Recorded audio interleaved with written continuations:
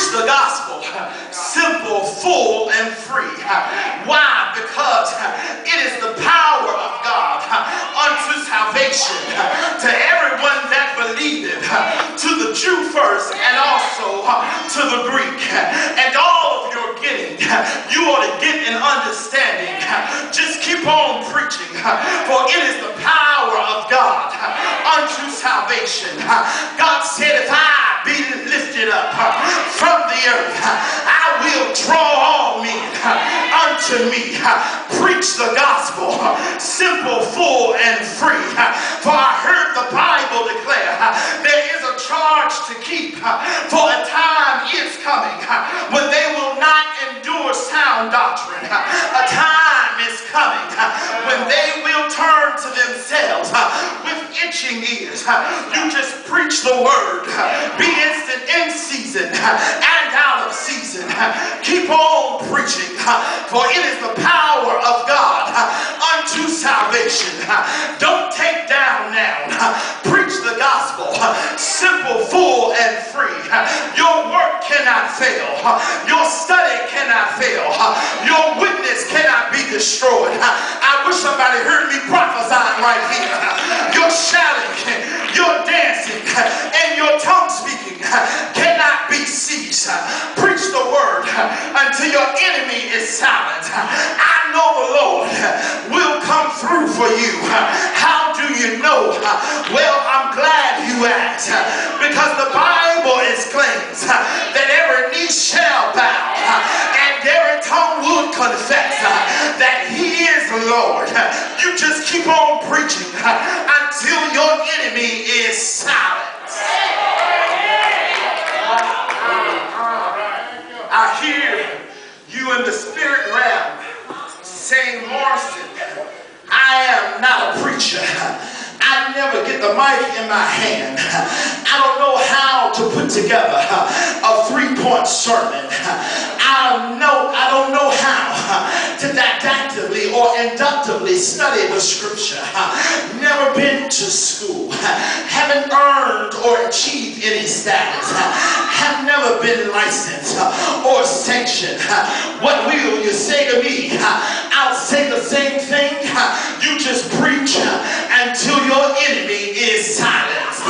For I am not ashamed of the gospel of Christ, for it is the power of God unto salvation. You preach on anyhow, which leads me to argument number 2. Let your life preach and use words only when necessary. Yes, yes, yes. Argument number 2, let your life preach and use words only when necessary. Why, preacher? Because our text tells us, for therein is the righteousness of God revealed from faith to faith. Just let your life preach. Don't worry about what's going on or what is not going on around you. You walk circumspectly, redeeming the time at hand. You can't stand around doing nothing.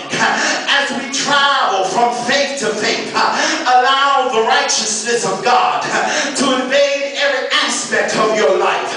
Your home, your work, your ministry, your attitude. You want to let the righteousness of God invade your mouth, your heart, your head. You just allow God to use your life to preach. Therein is the righteousness of God revealed.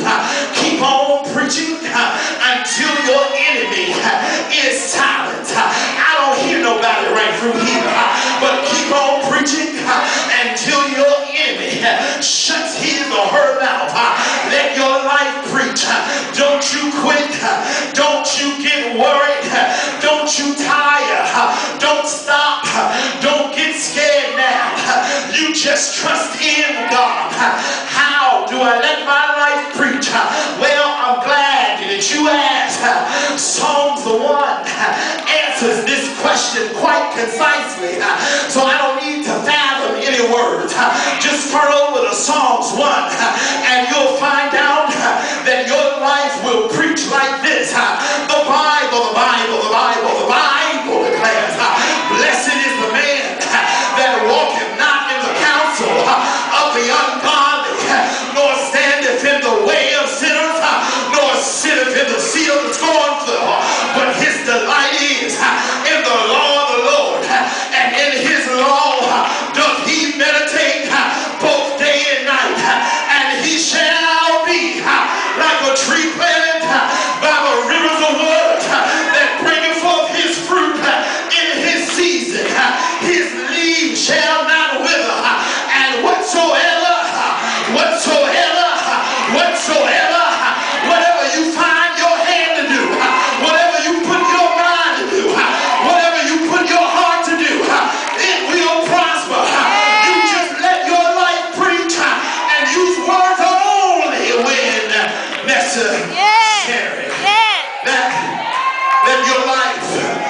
be your sermon.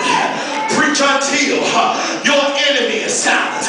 If they don't want to come, you just preach on anyhow. Women's ministry, they don't want to be bothered, preach on anyhow. Men's ministry, they don't want to preach on anyhow.